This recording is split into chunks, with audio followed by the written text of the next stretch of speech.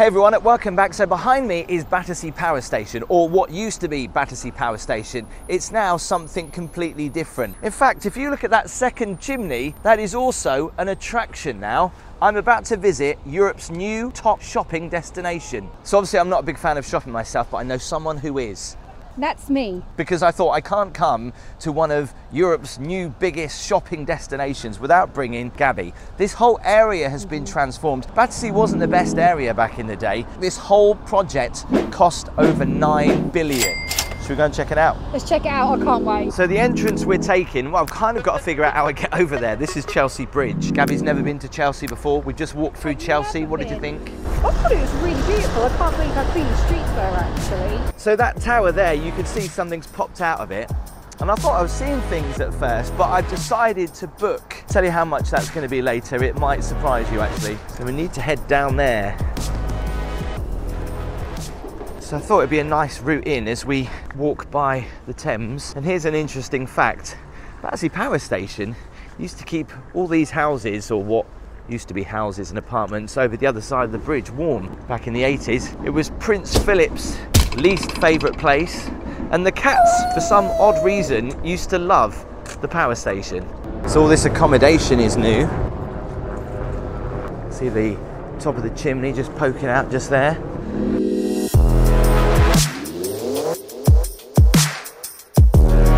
This is when it actually opened on the 14th of October. A place to shop, live and eat. Would you live here? Yeah, I like it actually. If I was to live anywhere in London, it'd be somewhere like this. There's loads of restaurants, cafes along here. All this area's been done up. It looks really pretty actually, doesn't it? With the London skyline in the background. Now the point of filming this is in December, so they're getting ready for Christmas. So you'll see lots of Christmas decorations and stuff. But this area used to be pretty much like a bit of a wasteland. Seems so striking as you walk up to it, doesn't it? Some huge Christmas baubles.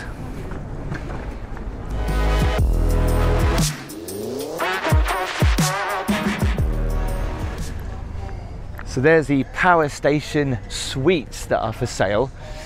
Costing probably around a few $100,000, maybe up to $1 million for a penthouse. Here I am, the power station, and here is the map. This is so weird to see this, that you are here, the entrance to the power station. Obviously, we're gonna go and see what it looks like inside, because it looks pretty special. And it's nice that they've got some restaurants and other things going on outside. And because it's Christmas, they have an ice skating rink and a little pop-up bar.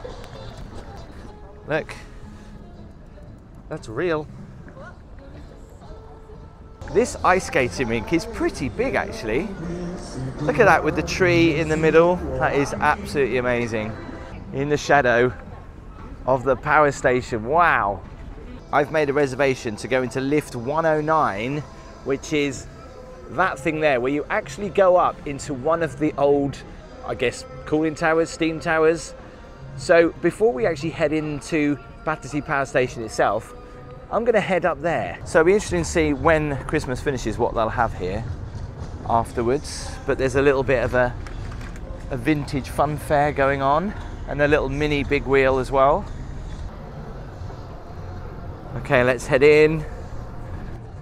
The first thing that is quite interesting is they don't have any signage on the front whatsoever. Yeah, I noticed. And what looks like a royal balcony at the top. You would not think this is going to have anything to do with shopping as you approach it, would you? No. Can we go for the main doors, like the big centre doors? Because everyone's just going around the edges at the moment. Be a bit more of a grander entrance if we can. Will it open for us? Or are these not open? Yeah. No. So I have to go. Wow, I mean, look at that. A lot of the brickwork, as you can see over there, is exposed, but amazing. Wow. Again, it doesn't feel like a shopping centre, but you can see the shops. They're all embedded into the side almost. I was going to say for a second, is there carpet? There isn't carpet. See all the original brickwork going up, and I think what probably was stairs back in the day, and where the original windows were, they've replaced with obviously new windows. So we're going to go and have a look around because there's some very interesting places to go and check out, like Turbine Hall B and Turbine Hall A, and also see what shops are in here. Before we do any of that, it's time to go up here That's where I'm going. So that's what it looks like coming out of the top of the tower. I thought I was on level 1. This does say level 1. I'm just confused to where I go. Oh, hang on a second. There's a sign right there. The fully restored northwest chimney houses a lift that takes you up to 109 metres above London. Look at that, all the old girders and pulleys that used to be here from the old power station. This is absolutely incredible. Hard to believe this has only been open now for just 2 months. Okay, let's talk about price. If you book ahead, it costs you £15. If you want to book on the day and you're lazy like me and you didn't realise that the lift was here, it will cost you £23. So I advise booking ahead. So you go through a little bit of history about Battersea Power Station. And everyone's waiting. I've got to go in when that says group 2, so that's group 1. Hard to believe what used to be in this very hall, that massive turbine. Did you know it's also been used for loads of different movies and TV shows when it was left disused? Until what it looks like now. It's talking about the cats that made the power station their home. I mean, I know it's just a lift, but it's been turned into a bit of a tourist attraction where you can get your photo taken. So the countdown has begun until I'm heading up. 5 minutes and 32 seconds. Tension is mounting. No one's actually taking photos of the countdown. I believe this door will open. Should do. There it does. We're just going to wait till it's opening up. And then...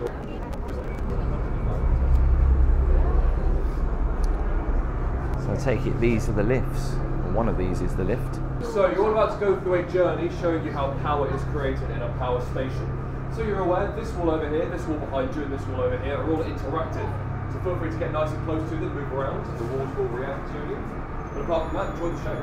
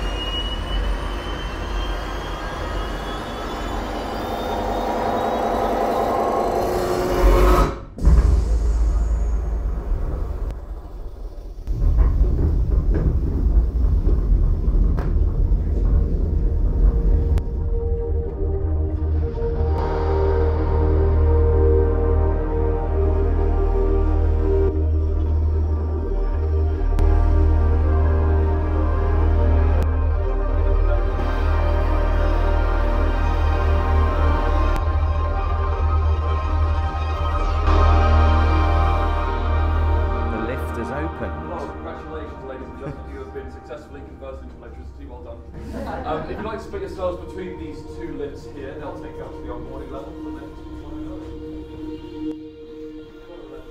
The question is, do we actually have to press it ourselves?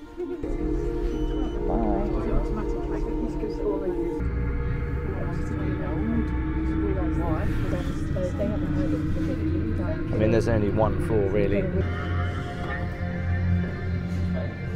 Above you here, you'll be able to see the northwest chimney.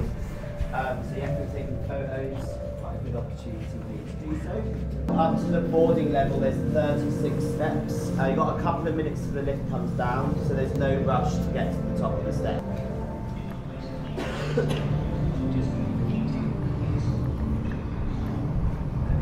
Ooh, okay, this way.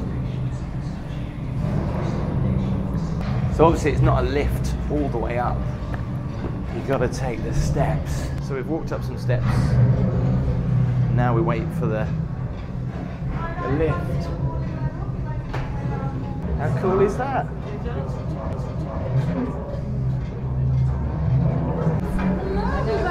Hello, Yeah. would you like to come into me, please, guys? Just head all the way into the left, please. Wow. That's where we're going. All the way in, guys. It's like a spaceship.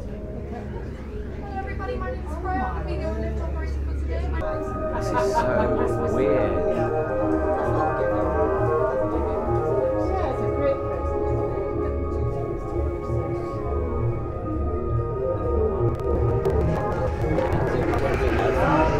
Some amazing views as we pop out. Wow! Guys, if you have any questions, please feel free to ask, and I'll let you guys know when we have about 2 minutes left, okay? Feel free to walk around, don't worry. So all these point out what you can see in front of you. It's amazing to think that we're actually in chimney right now, an iconic chimney as well. London skyline over there, you can see the Docklands in the distance, the Tower of London, the Shard over there, and of course the River Thames, which looks beautiful today. So we are 109 metres in the air, which is pretty much the same height as the London Eye. But if you think the logistics that they had to do to just put this lift in this tower and how much it cost. So from the top here, you can actually see down into the power station and the shopping centre and how they've literally transformed it. There's like gardens down there. What looks like some VIP areas going along the top. Can you see that? And the 2 other chimneys. And now we're about to go down. That's it.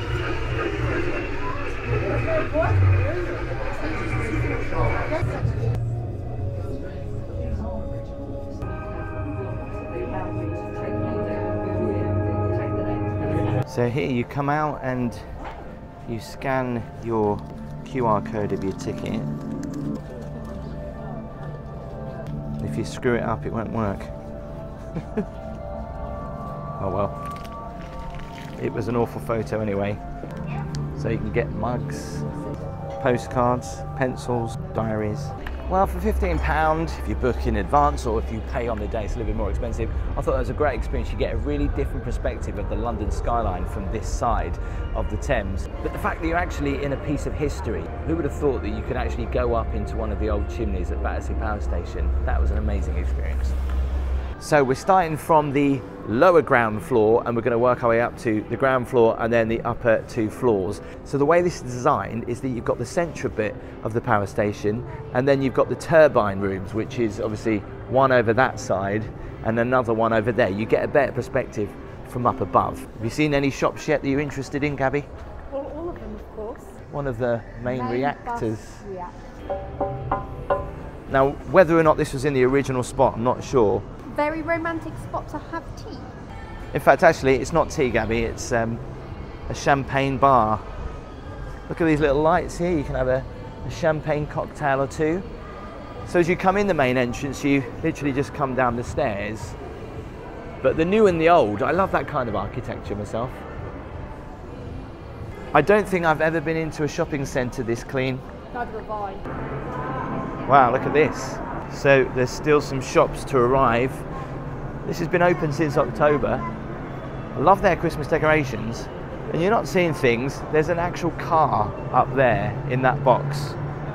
Can you see that? I can see it. There's a car up there.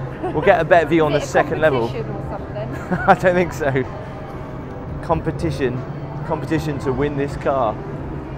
That's just crazy.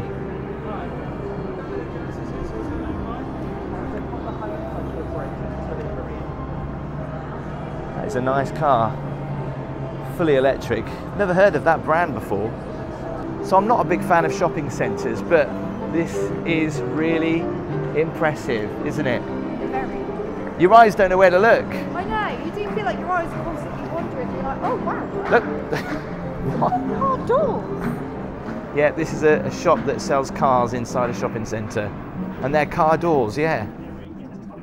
How much are one of these going to set you back? £75,000, that's not bad. Look at the wing mirrors. They're cameras. That is a nice car. It smells like you're in a posh hotel. It smells really nice. If you can't afford one of the cars, you might be able to afford a car door instead. Do you reckon they do that? They say, look, if you can't afford that, I'll tell you what, you can buy one of those and feel like you own one. I've noticed there's a lot of pianos in here randomly as well. So this is pretty special. Outside in, you're inside, but it feels like you're outside because obviously this big open space it actually feels a little bit cooler here than it did over there.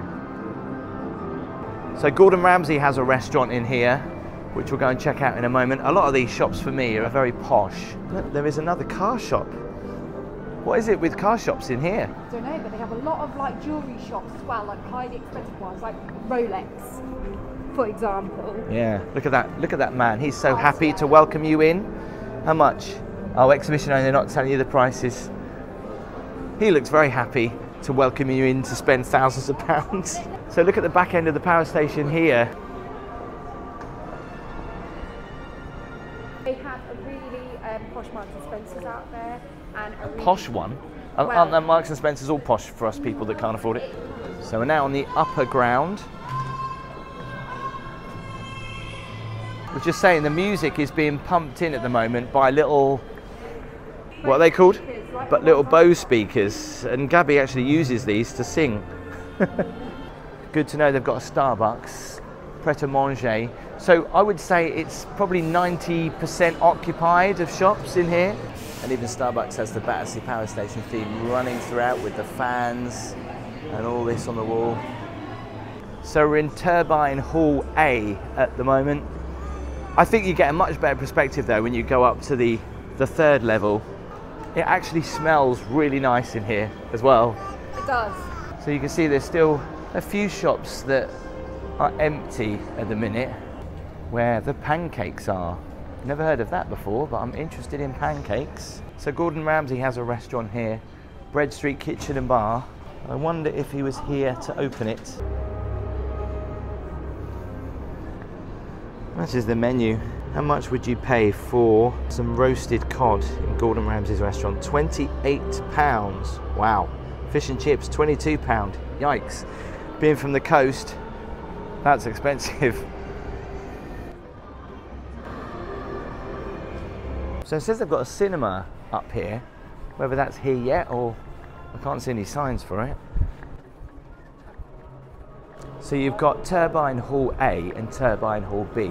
I think Turbine Hall B, for me, is my favourite. Look at this, from up here. That is amazing. And attention to detail, how it's all been fully restored, look. Is that control room or something? There's even the old clock up there. You can see all the steel girders they've left that are rusting away. And you would probably think health and safety. The size of that hanging down. I'm sure they've replaced the wires up there so they're not going to fall down anytime soon. It's a pretty strong roof though, because it can hold a car. So they're using it for something. And these Christmas lights, they're pretty special. I'd love these in my house or in my garden. Okay, so I want to show you this cafe stroke bar. It's called the Control Room, and some of the original controls from Battersea Power Station are actually in there. Let's go and have a look around. You just walk around here? Yeah, absolutely. The only rule we have is don't touch anything. Okay.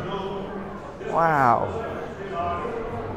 I don't know if this used to be in the original place or they've moved it, but look at this.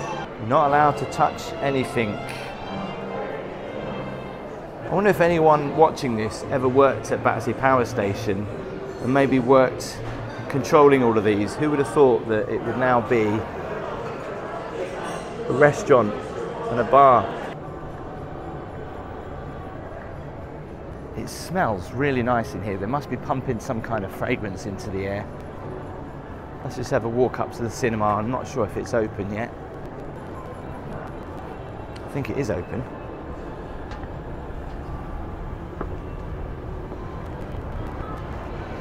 Wow, look at this.